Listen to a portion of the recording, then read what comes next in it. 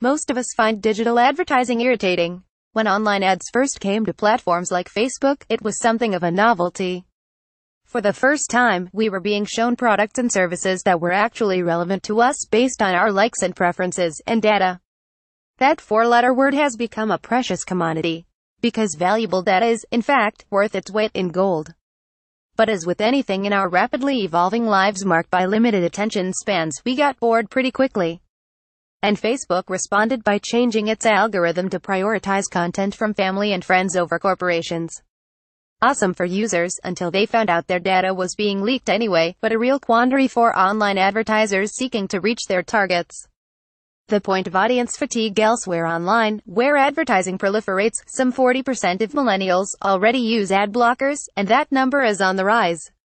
As for Gen Z, their tolerance for ads is next to zero, and Gen Alpha integrates technology into their everyday lives without so much as blinking. Even my 3-year-old knows how to skip the ads on YouTube in a fragment of a second.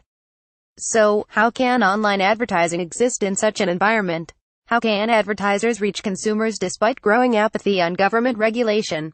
Through blockchain technology, of course.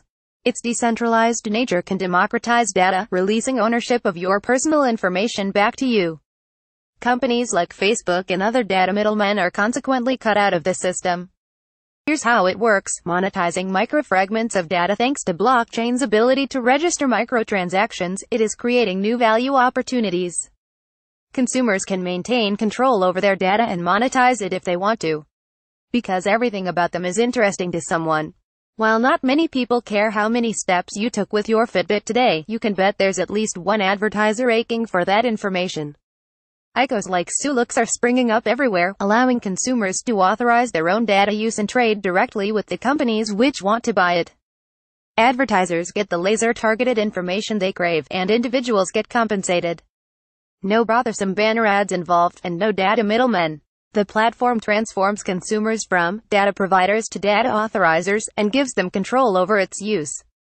A similar premise is put forward by Social Cash, which intends to use blockchains to disrupt digital advertising and help consumers secure their identities. In what they call a new market, the attention economy, Social Cash aims to bring trust and transparency back to digital advertising, if those things ever existed. They also plan to resolve the problem of advertising fraud, which cost the industry around $7.2 billion last year. Another player in this increasingly competitive space is YouGov Direct, making promises of consumer protection, transparency, and efficiency. These companies want data and are willing to pay for it. But now they can deal with consumers directly, helping individuals avoid ad fraud, abuse of data, and a whole host of underhand breaches of privacy as we move into an era of increased consumer data protection.